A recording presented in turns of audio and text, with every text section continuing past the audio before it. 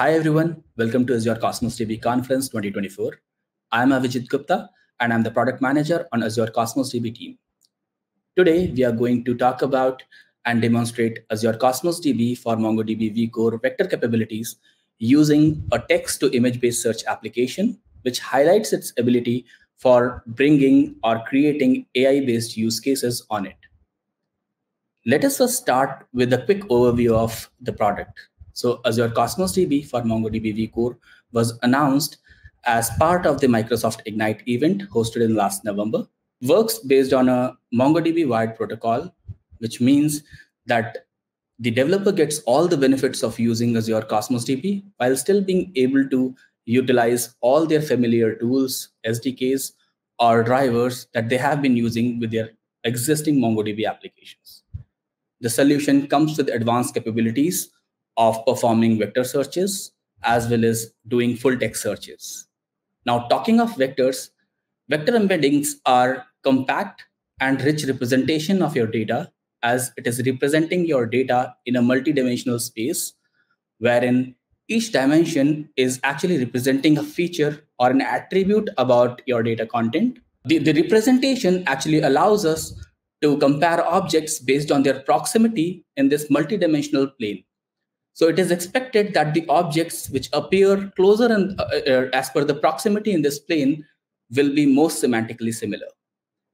Vector search provides the ability to work with diverse media content like images, audio, video, face detection, and many more other media forms. Interestingly, all of this diverse media content is mapped on a common vector plane. In short, vector search facilitates a multi-modal content retrieval where users are able to seamlessly search across different types of data content using a unified interface. Now, let us experience this with our demo. So we have used 3 different Azure services for building the demo. We are using an Azure AI Vision resource, an Azure Cosmos DB for MongoDB vCore resource, and we are using a Blob storage container. At a high level, we can split our demo into 3 phases. Phase 1 involves computing the embeddings using the Azure AI Vision resource.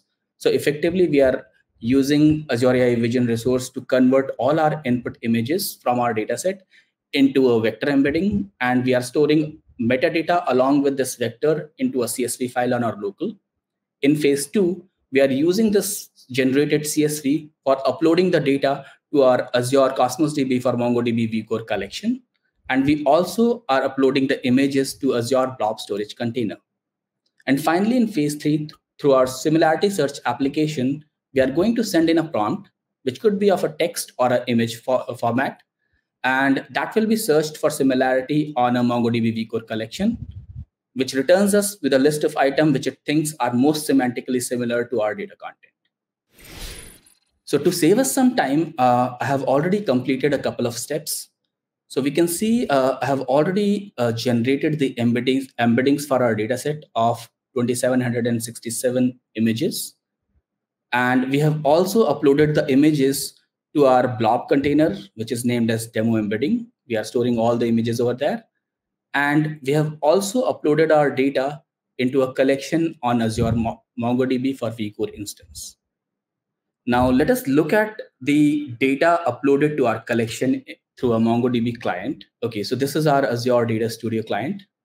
And a quick overview of what we can see in our demo collection. So I have performed a demo.find1, which shows us the structure of the document that is created in this collection. As we can see here that we are storing an image file, description, author, title, and other metadata information alongside the vector details of our image that we converted into an embedding using our AI Vision resource. Now, one important thing to remember is that in order to be able to perform vector searches, we require creating an index over a vector field. In this case, we have vector column on which we have created an index, and the index is of vector IVF type. As of today, Azure Cosmos DB for Mongo vCore also supports HNSW kind of indexes. But for our use cases, we are using vector IVF, and we are using a cosine similarity search here. we are using a 1024 dimension space. Effectively, all our embeddings are generated out of 1024 dimensions. So we are going to compare those. So now let's get into our GitHub page. So here is our GitHub page where you can find the content I'm presenting, and you can clone and try it out by yourself.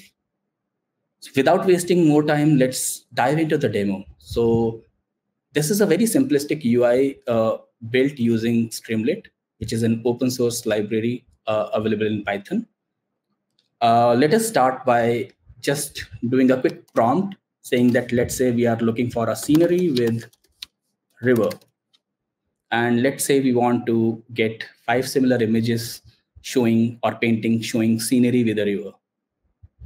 Let's hit the search.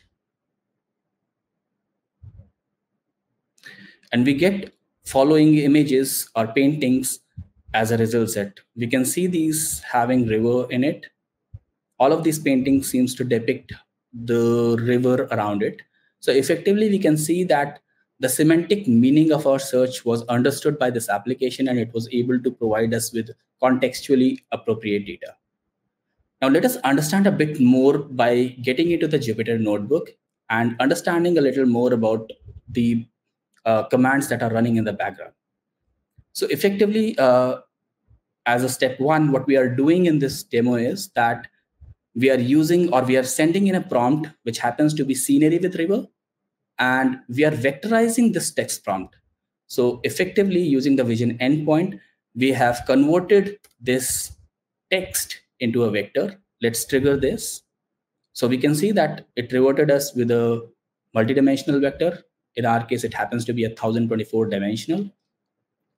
For easier viewability, I'll just comment the print statement. And as we wanted to see 5 images, I'll just set up the variable as 5. Now in the next step, what we are doing is we are hitting our database and we are hitting the demo collection here with an aggregate call. And we are performing a vector search here, wherein we are sending in the query vector generated in the previous step. And the path here describes our field where we are storing these vectors, while the K field represents the number of elements that we are looking for in terms of similarity. And this projection is just to return us with the metadata information that we are going to use in our next steps. So let me trigger this and perform a similarity search on the database for our text prompt. We have our dataset in result variable. Let's quickly query the data frame. And this is what we have got from the database. Effectively, we are seeing these 5 paintings or references that the database thinks are most similar. Now let us validate this.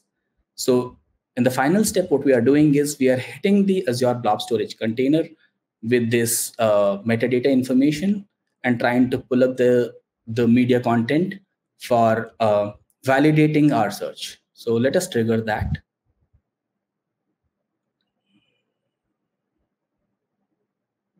Okay, so we can see that it reverted us with those similar images which we saw in the application.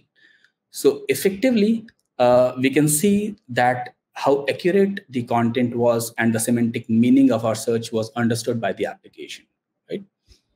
We can actually extend the same setup to perform image-to-image based search as well, which is what we are going to do next.